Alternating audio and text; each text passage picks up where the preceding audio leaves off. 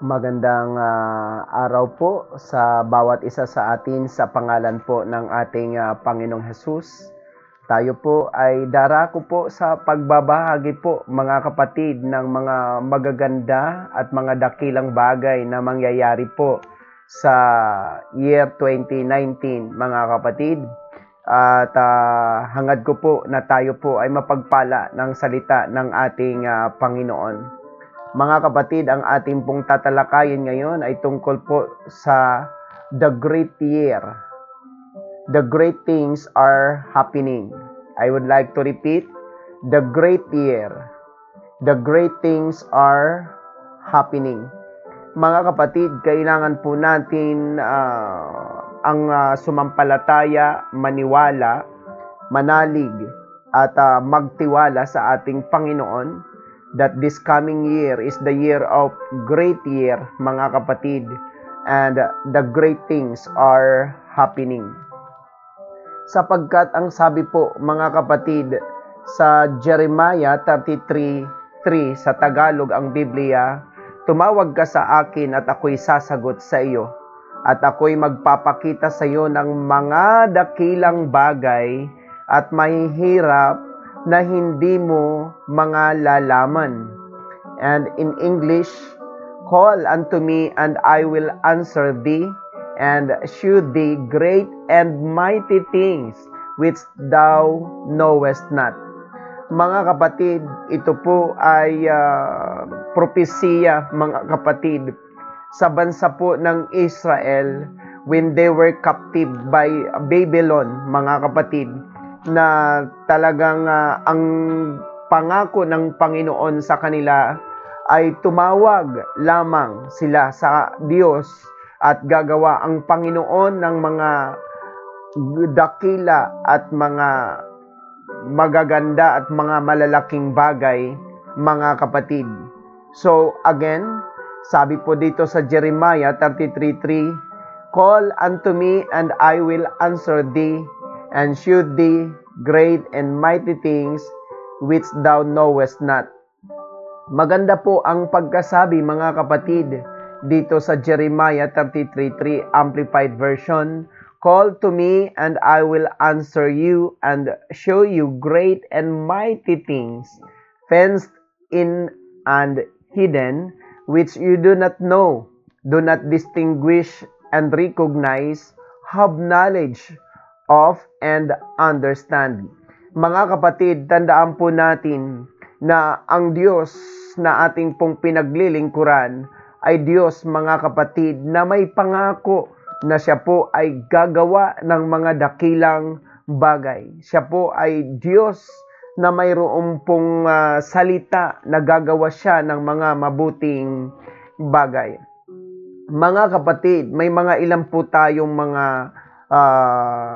puntos na dapat po natin maunawaan about the great year or about the great things that are happening sa ating pong buhay. Una, mga kapatid, ay the who of great things. The who of great things, mga kapatid. Sino po ba talaga ang nasa likod ng mga kamanghamanghang bagay, mga dakilang bagay, mga kapatid? Ang wika po dito sa Deuteronomy 10:17, sapagkat ang Panginoon ninyong Diyos ay siyang Diyos ng mga Diyos at Panginoon ng mga Panginoon, siyang dakilang Diyos, siyang makapangyarihan at siyang kakilakilabot na hindi nagtatangi ng tao, ne tumatanggap ng suhol. And according to King James Version, Deuteronomy 10:17, for the Lord your God is God of gods and Lord of lords, a great God, a mighty and a terrible, which regardeth not persons nor taketh reward. Mga kapatid, ang daho sa ating pong great year ay walang iba kundi ang ating dakilang Diyos. Kaya tayo po ay magkakaroon ng mga dakilang bagay, makakaranas tayo ng mga dakilang bagay, makakatanggap tayo ng mga dakilang bagay, makakakita tayo ng mga dakilang bagay dahil mayroon po tayong dakilang Diyos. At dagdag pa ho sa Psalms, mga kapatid, 95:3, ito po ang wika sa Tagalog ang Biblia. Sapagkat ang Panginoon ay dakilang Diyos at dakilang hari sa lahat ng mga Diyos.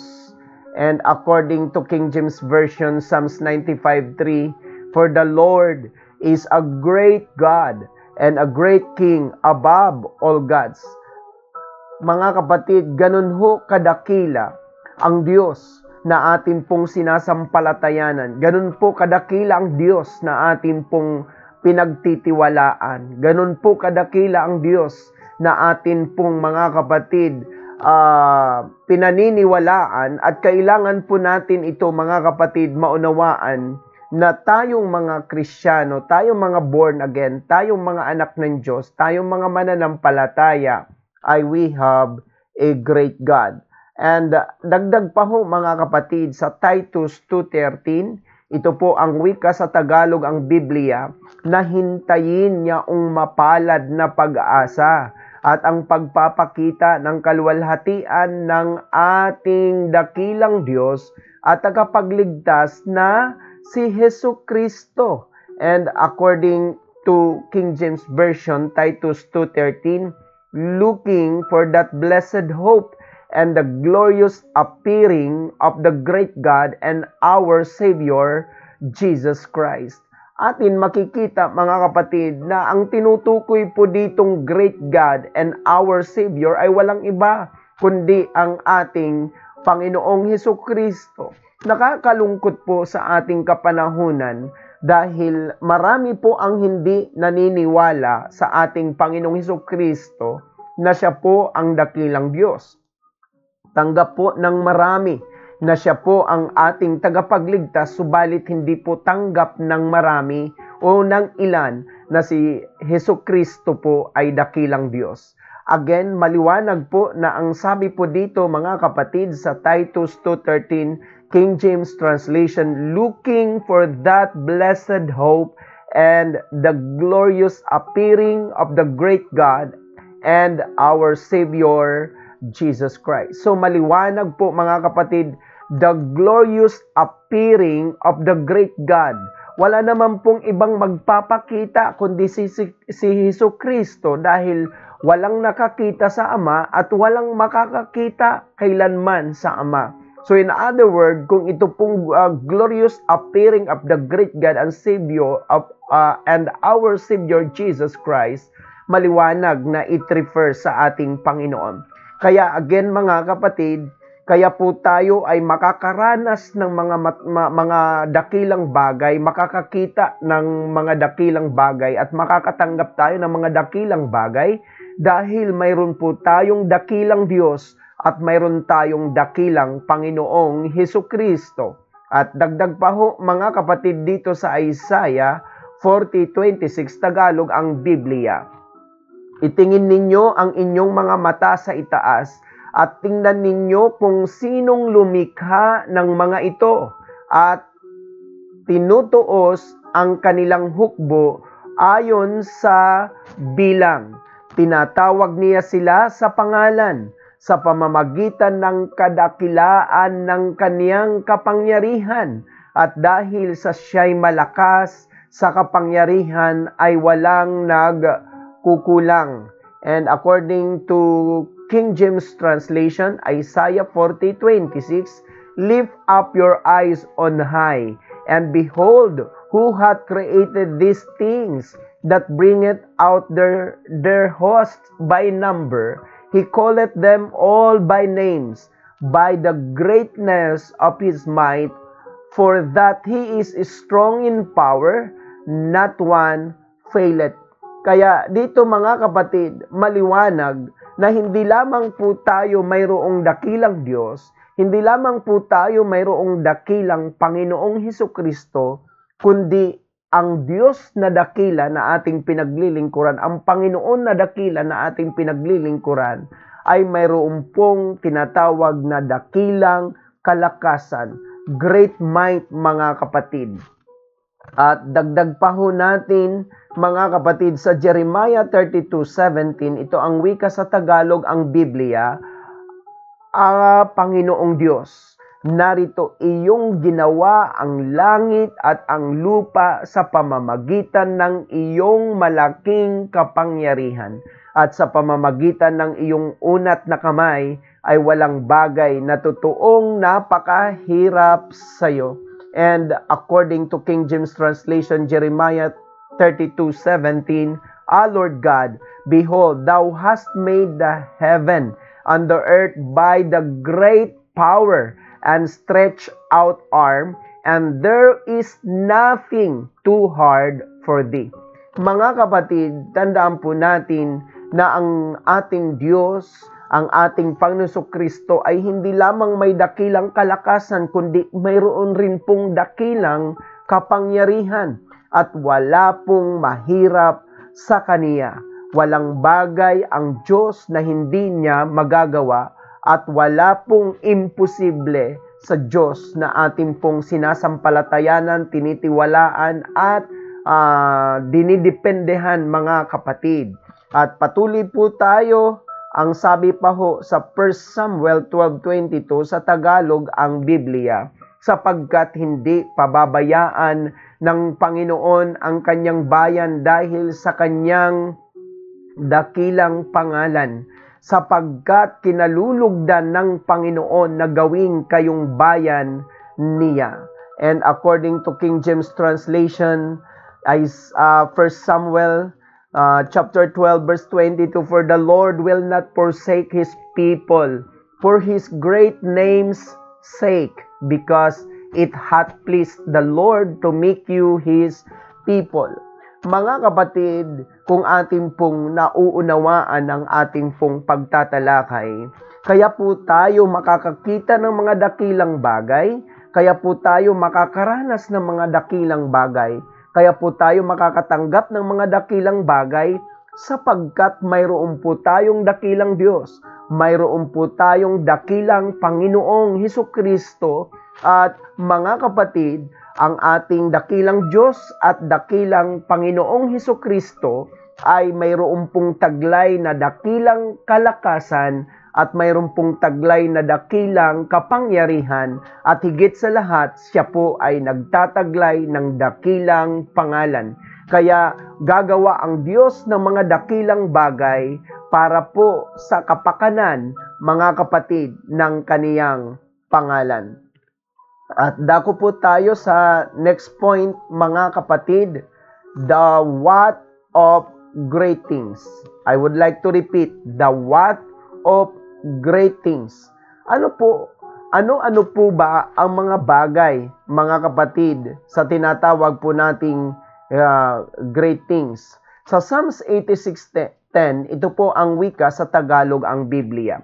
Sapagkat ikaw ay dakila at gumagawa ng kagilagilalas na mga bagay, ikaw na mag-isa na Diyos. And according to King James Translation, Psalms 86:10, for thou art great and doest wondrous things, thou art God alone. Mga kapatid, ang what ay gagawa po siya ng mga kagilagilalas na mga bagay, or in English, mga kapatid, is wondrous things. So, mga bagay na kagilagilalas, mga bagay na kamangha-mangha, yun po ang gagawin ng ating dakilang Diyos, mga kapatid. At dagdag pa ho natin sa Job 37 verse 5, ito po ang wika sa Tagalog ang Biblia, ang Diyos ay kumukulog na kagilagilalas ng kanyang tinig, dakilang mga bagay ang ginawa niya na hindi natin matalastas. And according to King James Translation, Job 37 verse 5, God thundereth marvelously with his voice, Great things doeth He which we cannot comprehend.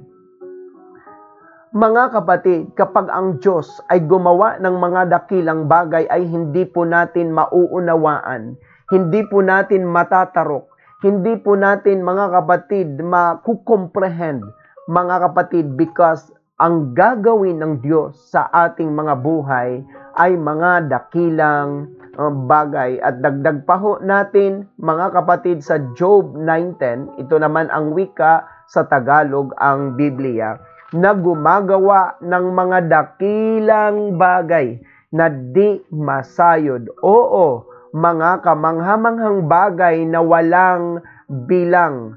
And according to King James translation, Job 9:10, which doeth great things past, finding out, and wonders without number, mga kapatid. So, ang gagawin ng Diyos ay mga dakilang bagay na tulad ng sinabi nga po natin kanina na hindi masayod, hindi matarok, hindi maunawaan, hindi maintindihan.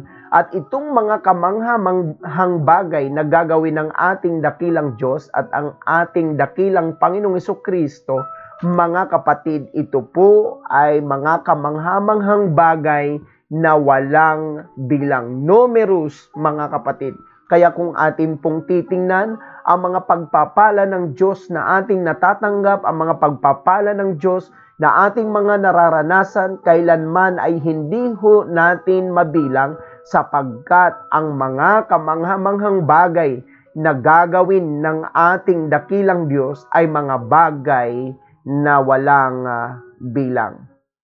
At dako po tayo sa pangatlong punto, mga kapatid, the home of great things. I would like to repeat, the home of great things.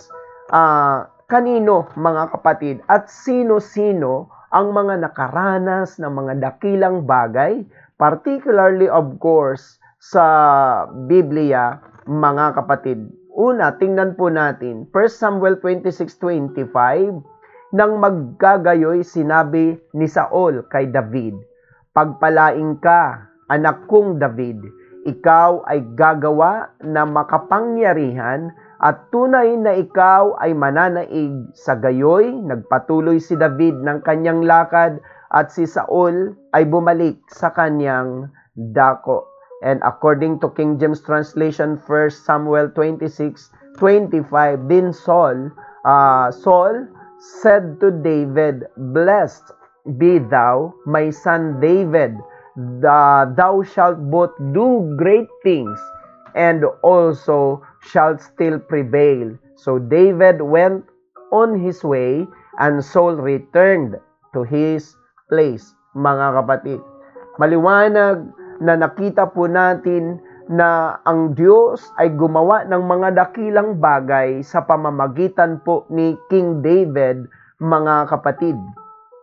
At alam po natin na si King David, he is not just a man after God's own heart, kundi alam rin po natin, mga kapatid, na God was with him. At kaya po si King David ay nakakagawa ng mga great things, ng mga dakilang bagay, at nakita po ito ni Haring Saul, mga kapatid.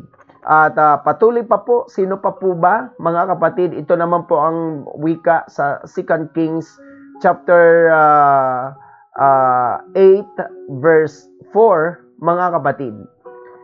Ito ang wika sa Tagalog, ang Biblia. Ang hari nga'y nakipag-usap kay Gehazi na lingkod ng lalaki ng Diyos na sinasabi, "Isinasamo ko sa iyo, nasaysayin mo sa akin ang lahat ng mga dakilang bagay na ginawa ni Eliseo." And in English, King James Version, mga kapatid, 2 Kings 8:4, "And the king talked with Gehazi, the servant of the man of God, saying, Tell me, I pray thee, all the great things that Elisha hath done." Isa pa ho na binanggit ng kasulatan, mga kapatid, ay walang iba kundi si Eliseo or si Elisha, mga kapatid, na gumawa ng mga dakilang bagay. At dagdag pa ho natin mga kapatid, dito po sa Exodus 14:31, ito ang wika sa Tagalog ang Biblia, at nakita ng Israel ang dakilang gawa na ginawa ng Panginoon sa mga Ehipsyo, at ang bayan ay natakot sa Panginoon at sila'y sumampalataya sa Panginoon at sa kaniyang lingkod na kay Moses. And according to King James Version, Exodus 14:31, and Israel saw that great work which the Lord did upon the Egyptians, and the people feared the Lord and believed the Lord and His servant Moses. Mga kapatid, alam po natin ang kasaysayan na talagang nakita, namasdan, naranasan ng mga Israelites ang mga dakilang gawa ng ating Panginoon sa kanila from Egypt way to the promised land, mga kapatid. Kaya tandaan po natin na dahil ang Diyos ang nangako na gagawa siya ng mga dakilang bagay throughout the history of the Bible, mga kapatid, lahat ng mga kasaysayan ay ating kakikitaan ng mga gawang dakila ng Diyos o mga dakilang gawa ng ating Panginoon, mga kapatid. Dagdag pa ho natin sa Deuteronomy 10:21, ito ang wika sa Tagalog ang Biblia. Siya ang iyong kapurihan at siya ang iyong Diyos na iginawa kaniya nitong mga dakila at kakilakilabot na mga bagay na nakita ng iyong mga mata. And according to King James Version, Deuteronomy 10:21, He is thy praise, and He is thy God, that hath done for thee these great and terrible things which thine eyes have seen. Kaya ito po mga kapatid ay parang nirikol lamang po ni Moses sa mga Israelites yung mga dakilang bagay na ginawa ng Diyos sa kanila, again, from Egypt way to promised land, mga kapatid. At ating pahong dagdagan, sino pa po ba ang mga nakaranas, nakakita, mga kapatid, at nakatanggap ng mga dakilang bagay? Let us look sa Luke chapter 1:46 and 49. Ito po ang wika sa Tagalog ang Biblia. At sinabi ni Maria, dinadakila ng aking kaluluwa ang Panginoon, at nagagalak ang aking espiritu sa Diyos na aking tagapagligtas, sapagkat nilingap niya ang kababaan ng kanyang alipin, sapagkat narito mula ngayon ay tatawaging akong mapalad ng lahat ng mga maghahali-haliling lahi, sapagkat ginawan ako ng makapangyarihan ng mga dakilang bagay, at banal ang kaniyang pangalan. And according to King James Translation, Luke chapter 1:46-49, and Mary said, my soul doth magnify the Lord, and my spirit hath rejoiced in God my Savior, for He hath regarded the low state of His handmaiden. For behold, from henceforth all generations shall call me blessed. For He that is mighty hath done to me great things, and holy is His name. At mga kapatid, nakaranas din po si Maria ng mga dakilang bagay, particularly nang siya po ay maging kasangkapan ng pagkapanganak ng ating Panginoong Hesukristo na ating tagapagligtas, ating Panginoon at Diyos ng ating buhay.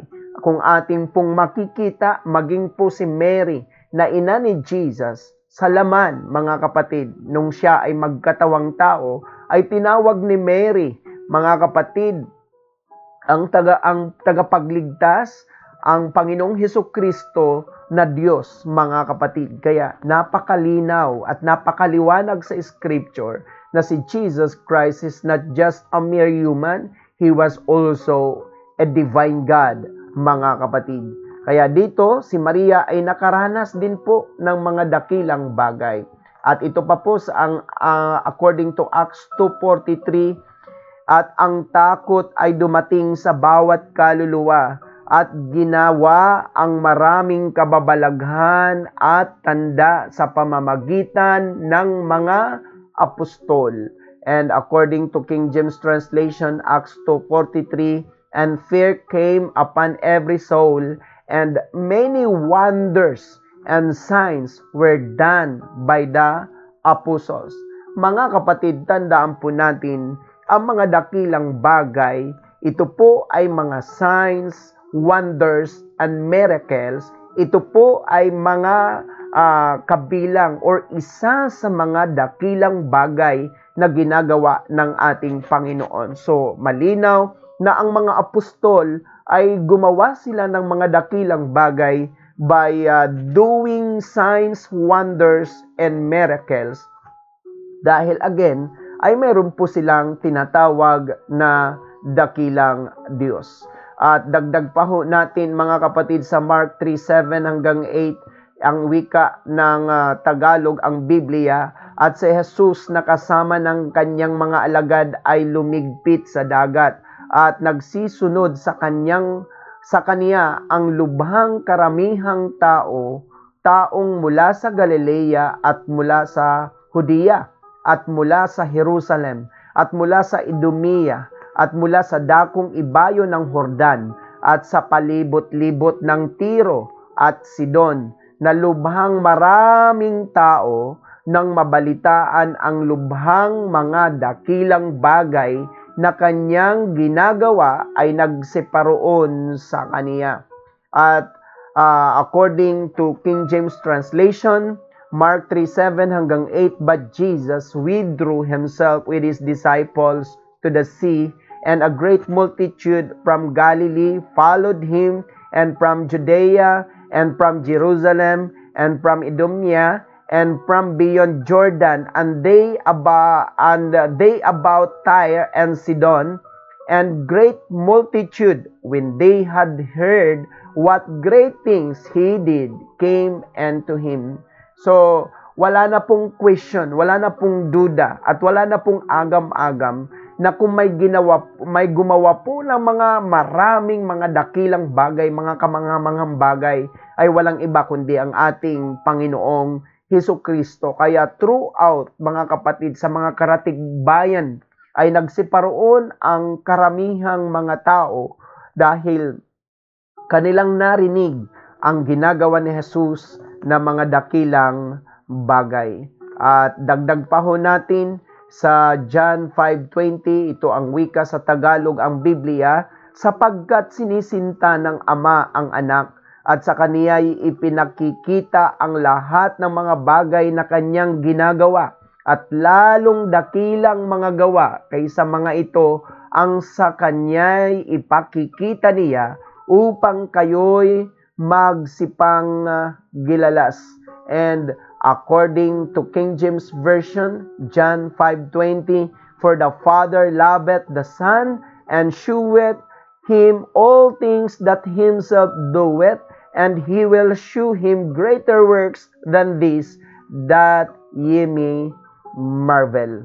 Mga kapatid, malinaw na ang Panginoon ay gumawa ng mga dakilang bagay dahil una, hindi lamang po siya Panginoon, kundi siya rin po ay Diyos na ating sinasampalatayanan, ating pinaniniwalaan, ating pinagtitiwalaan, ating dinidependehan, mga kapatid. Kaya napakadakila, mga kapatid, ang mga ginawa, maging ng mga ilang mga karakter sa Bible, ang gumawa ng mga dakilang bagay at mga nakaranas ng mga dakilang bagay at nakakita ng mga dakilang bagay. So let us proceed sa another point, mga kapatid, the when of great things. I would like to repeat, the when of great things. Kailan po ito mangyayari, mga dakilang bagay, mga kapatid? Let us read sa Psalm 71:19. Ang iyo ring katuwiran, O Diyos, ay totoong mataas. Ikaw na gumagawa ng dakilang mga bagay, O Diyos, sino ang gaya mo? Take note the word, ikaw na gumawa ng dakilang mga bagay, O Diyos, sino ang gaya mo? And according to King James Version, Psalm 71:19, Thy righteousness also, O God, is very high, who has done great things, O God, who is like unto thee. Kaya mga kapatid, tandaan po natin na ang mga dakilang bagay ay ginawa ng ating Diyos, ginagawa ng ating Diyos at gagawin pa ng ating Diyos. Past, present, and future, mga kapatid. And according to Deuteronomy 4:32, ito ang wika sa Tagalog, ang Biblia, sapagkat ipagtanong mo nga sa mga araw na nagdaan na nangauna sa inyo mula ng araw na lalangin ng Diyos ang tao sa ibabaw ng lupa at mula sa isang hangganan ng langit hanggang sa kabila, kung nagkaroon ng gaya ng dakilang bagay na ito o may narinig na gaya nito. And according to King James Version, Deuteronomy 4:32, for us now of the days that are past, which were before thee, since the day that God created man upon the earth, and ask from the one side of heaven unto the other, whether there hath been any such things as this great thing is, or hath been heard like it.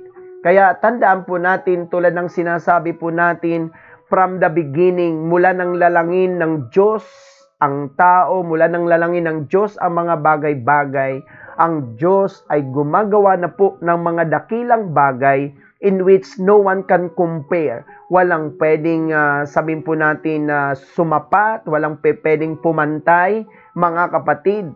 At kaya nga sinasabi po dito, kahit ipagtanong natin sa kalangitan, sa kalupaan, wala pong makakagawa ng mga dakilang bagay tulad ng ginagawa ng ating Panginoon, mga kapatid. At take note sa ating pong susunod na talata sa John chapter 5 verse 17. Ito po ang wika sa Tagalog, ang Biblia. Datapwat, sinagot sila ni Jesus, hanggang ngayon gumagawa ang aking Ama at ako'y gumagawa. At sa King James Version, John 5:17, but Jesus answered them, my Father worketh hitherto, and I work. Maliwanag, mga kapatid, na ang Diyos ay gumagawa ng mga kamanghamanghang bagay, mga dakilang bagay, mula noon hanggang ngayon. Past, present, future, ang Diyos ay gagawa ng mga dakilang bagay. Ang Diyos ay gumawa ng mga dakilang bagay noon.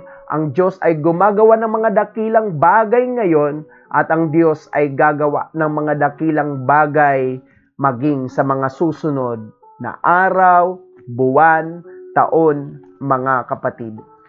So, patuloy po tayo sa ating pong pagtatalakay because we are now approaching sa susunod na taon, mga kapatid, which ang ating deklarasyon ay deklarasyon po ng great year, mga kapatid.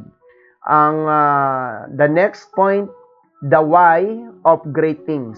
I would like to repeat, the why of great things, mga kapatid. Bakit po ang Diyos gumagawa ng mga dakilang bagay? Bakit po ang Diyos gumagawa ng mga kamanghamanghang bagay, mga kapatid? At tingnan po natin ang sinasabi sa Job chapter 8 verse 7. At bagaman ang iyong pasimula ay maliit, gayunmay ang iyong huling wakas ay lalaking mainam. And according to King James Version, Job 8:7, though thy beginning was small, yet thy later and should greatly increase. Mga kapatid, isang dakila na katotohanan ay makita po natin na why God is doing great things is because, mga kapatid, wala tayo kasing kakayanan na magpalaki o magpadakila ng isang bagay. Kaya dito, it could be a promise of God, it could be a prophecy, mga kapatid, sa kasulatan na maging ang ating pasimula ay maliit, ay padadakilain ng ating Diyos, palalakihin ng ating Panginoon. And there is no such big thing na nagsimula sa malaki. Lahat ng mga malalaking bagay, lahat ng mga dakilang bagay ay nagsimula po yan sa mga maliliit. And our God is able to multiply the small one. God is able to make the small one great, mga kapatid. At dagdag pa ho natin sa Luke 7:7, dahil dito'y hindi ko inakalang ako'y karapat-dapat man lamang pumarian sa iyo, datapwat sabihin mo ang salita at gagaling ang aking alipin. And King James Version, Luke 7:7, wherefore neither thought I myself worthy to come unto thee, but say in a word, and my servant shall be healed. Mga kapatid, bakit ang Diyos gagawa ng mga dakilang bagay tulad ng sinabi po natin? Dahil ito ay sinalita ng Diyos, dahil ito ay sinabi ng Diyos, dahil ito ay ipinangako ng Diyos, mga kapatid. Kaya dito, maging po ang centurion ay ganun po katindi ang kanyang paniniwala sa ating Panginoon Kristo to do great things. Mga kapatid, sabi niya, just say a word and my servant shall be healed. Kaya mga kapatid, tayo ay nanghahawak sa salita ng Diyos, nanghahawak sa pangako ng Panginoon because God will act according to His word, mga kapatid. At dagdag pa ho natin, sabi po ho ni Jesus sa verse 9, kung ang binasa po natin kanina ay verse 7, dito po tayo mga kapatid sa Luke 7:9, ito po ang wika sa Tagalog, ang Biblia. At nang marinig ni Jesus ang mga bagay na ito ay nagtaka siya sa kaniya at lumingon at sinabi sa karamihang nagsisisunod sa kaniya, sinasabi ko sa inyo, hindi ako nakasumpong ng ganitong kalaking pananampalataya, hindi kahit sa Israel man. And according to King James Version, Luke 7:9, when Jesus heard these things, he marveled at him and turned him about and said unto the people that followed him, I say unto you, I have not found so great faith, no, not in Israel.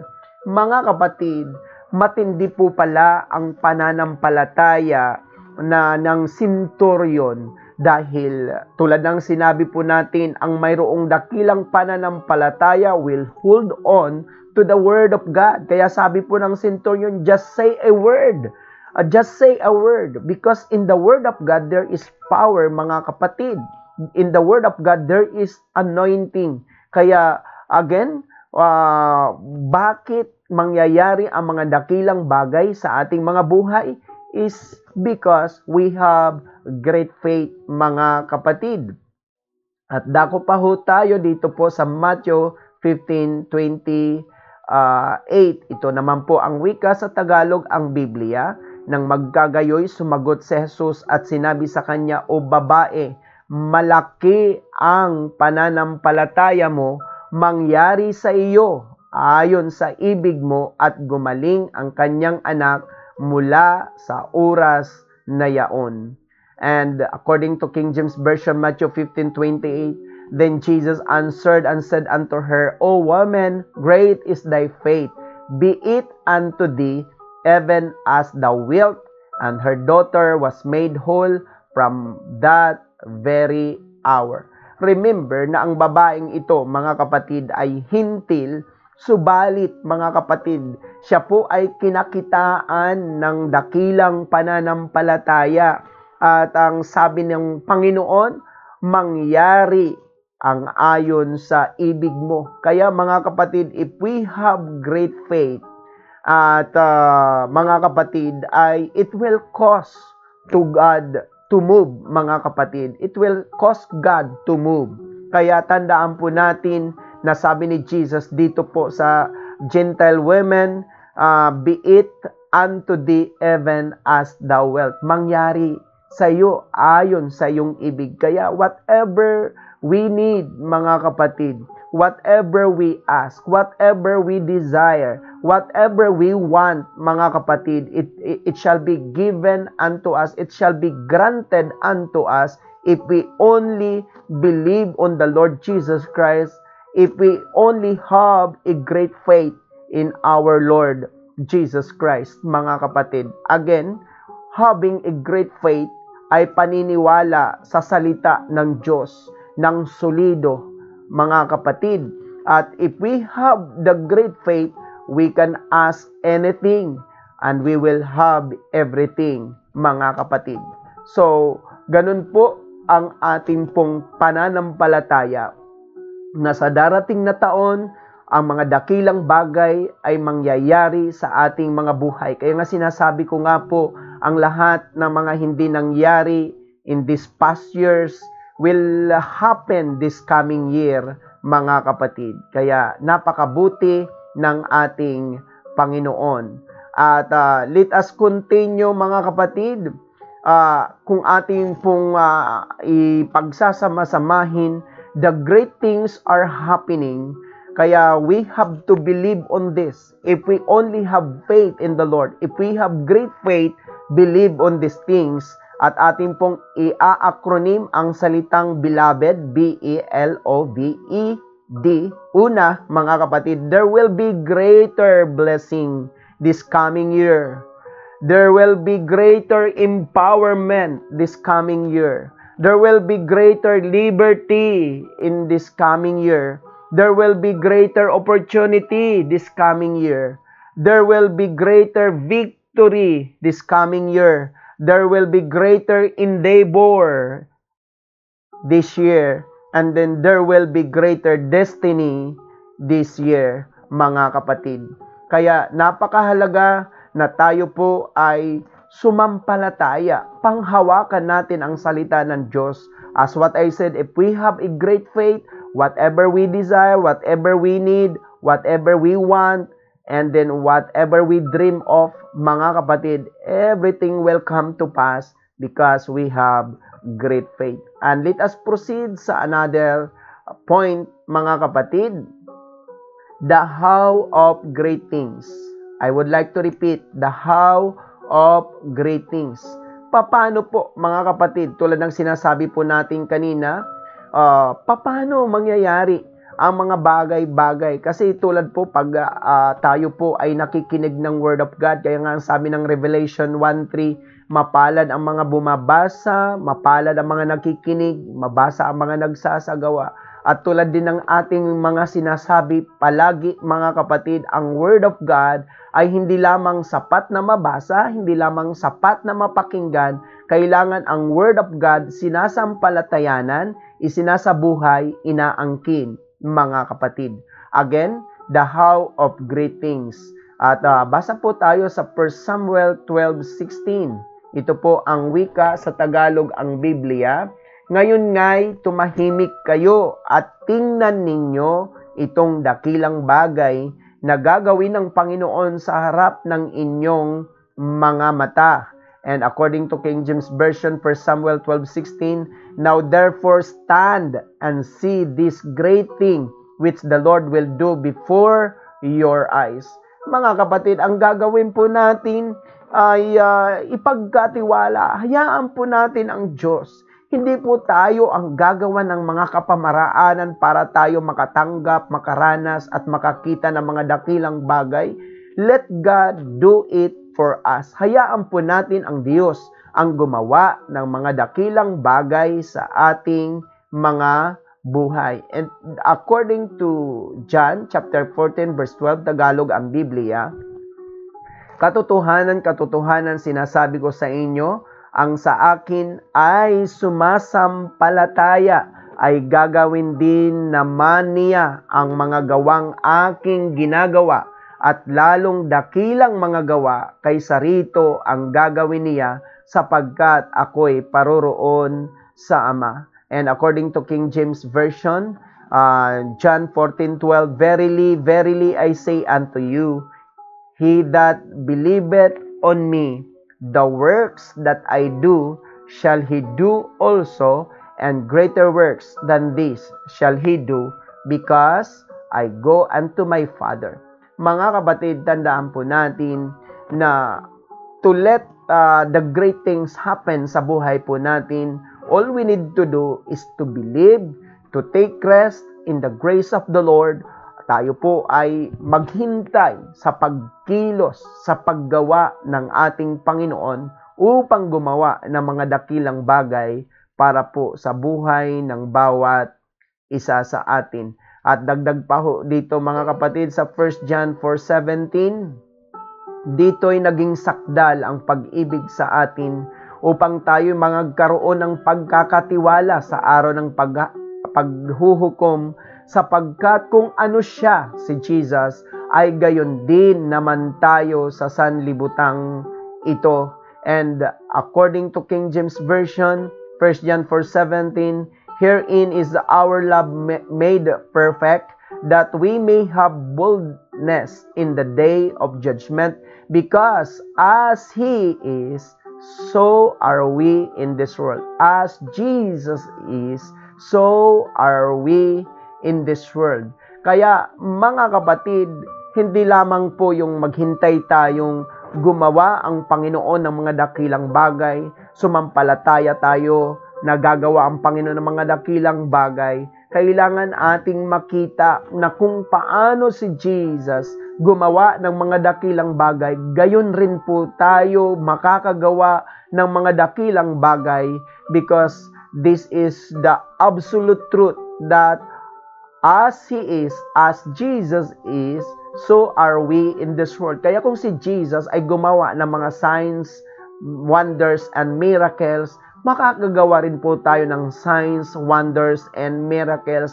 Kung gumawa ang Diyos ng mga dakilang bagay, makakagawa tayo ng mga dakilang bagay. It's not because we're the one doing it, kundi God is the one who is doing it through us, mga kapatid.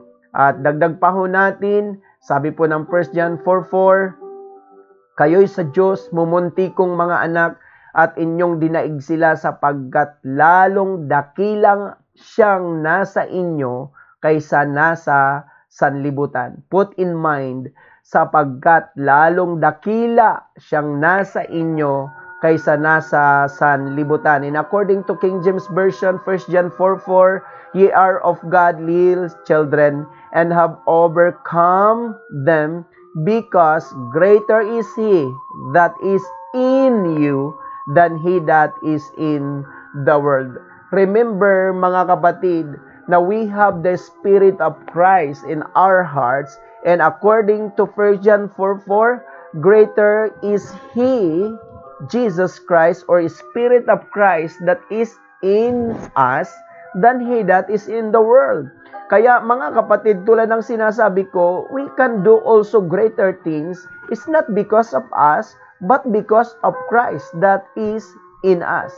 Kaya ito nga po ang isa pang confirmation sa Colossians 1:27. Sabi po dito sa Tagalog, ang Biblia, na sa kanila ay minagaling ng Diyos na ipakilala kung ano ang mga kayamanan ng kaluwalhatian ng hiwagang ito sa gitna ng mga hintil, na ito'y si Kristo na nasa inyo, na pag-asa ninyo sa kaluwalhatian. And according to King James Version, Colossians 1:27, to whom God would make known what is the riches of the glory of this mystery among the Gentiles, which is Christ in you, the hope of glory. I would like to emphasize this, which is Christ in you, the hope of glory. Mga kapatid, tandaan po natin why we can do great things is because Christ is in us, mga kapatid. And because Christ is in us, Christ is greater than is in the world, mga kapatid. That's why we can do mighty things, mga kapatid. To, again, remember, mga kapatid, as what I said, put in mind that we have the Spirit of Christ in us, and Christ lives in us. And remember that greater is He, Jesus, that is in us, than he that is in the world. Again, that's why if God is doing great and mighty things, we can do also greater and mighty things. Why? Because the Spirit of Christ is in us, Christ is in us, Christ lives in us, Christ abides in us, at mga kapatid, kung paano siya, as He is, so are we in this world. As Jesus is, so are we in this world. And greater is He, greater is Jesus, that is in us than he that is in the world, because Christ in us, mga kapatid. Put in mind na sa darating na taon, ang mga hindi mo pa nakitang mga dakilang bagay, hindi mo pa narinig na mga dakilang bagay, hindi mo pa, mga kapatid, naranasan ng mga dakilang bagay, mga hindi mo pa naramdaman ng mga dakilang bagay, mga kapatid, mangyayari at mangyayari dahil ang Diyos ay totoo sa kanyang mga salita, totoo sa kanyang mga pangako. Kaya balik tayo, mga kapatid, again, ang Diyos na ating pinaglilingkuran, ang Diyos na ating sinasampalatayanan, ang Diyos na ating sinasamba, mga kapatid, ay Diyos na dakila, na may taglay na dakilang kapangyarihan, may taglay na dakilang kalakasan, may taglay na dakilang pangalan, mga kapatid. At ito ang Diyos na gumawa mula ng lalangin ang tao hanggang sa ating panahon ngayon ng mga kagilagilalas, kamangha-mangha at mga dakilang bagay. At mga kapatid, ang Diyos na dakila na iyan ay nanahan sa atin. The Spirit of Christ is in us, the Spirit of Christ lives in us, the Spirit of Christ abides in us. Kaya greater is He that is in us than he that is in the world. At remember, mga kapatid, as He is, so are we in this world. Kaya makakagawa tayo ng mga dakilang bagay dahil nananahan sa ating puso ang gumagawa ng mga dakilang bagay. Remember and put in mind, mga kapatid, that greater is He that is in us than he that is in the world. Tingnan po natin, mga kapatid, the great God that we have, mga kapatid, He is greater than any situation. Ating pong i-acronym, mga kapatid, ang stressful, because negative things always cause us to be stressed, mga kapatid. But praise be to God because we have great God, at ating pong acronym ang stressful, STRESSFUL.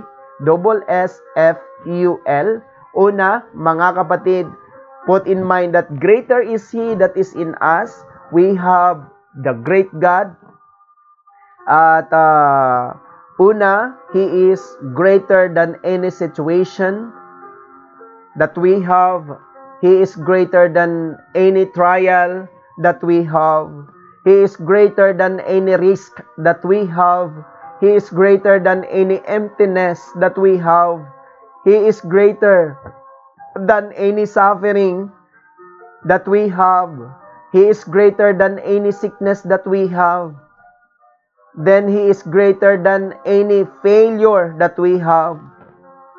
Then He is greater than any unfairness that we have. And then He is greater than any law that we have. Mga kapatid, those are the acronym of stressful, situation, trial, risk, emptiness, suffering, sickness, failure, unfairness, law. And remember that our God is greater than these things. Ulitin ko lang po, we have the great God. Una, He is greater than any situation. Pangalawa, He is greater than any trial. Pangatlo, He is greater than any risk. Pang-apat, He is greater than any emptiness. Panglima, He is greater than any suffering. Pang-anim, He is greater than any sickness. At pangpito, He is greater than any failure. At pangwalo, He is greater than any unfairness. At pangsyam, He is greater than any law that we have experienced in our lives. Remember that we have a great God na gumagawa ng mga dakilang bagay upang tayo tumanggap ng mga dakilang bagay, mga kapatid. Maligayang taon at manigong bagong taon sa bawat isa. Have a great year, mga kapatid. I declare sa pangalan po ni Jesus, amen and amen. The great year, the great things are happening. Ito po ang inyong lingkod, Pastor Lito, na laging nagsasabi, ang Diyos ay gumawa ng mga dakilang bagay, ang Diyos ay gumagawa ng mga dakilang bagay, at ang Diyos ay gagawa ng mga dakilang bagay. Because our God is the God of the past, the God of the present, and the God of the future. Once again, have a great year, mga kapatid, in Jesus' name. Amen and amen. God bless us.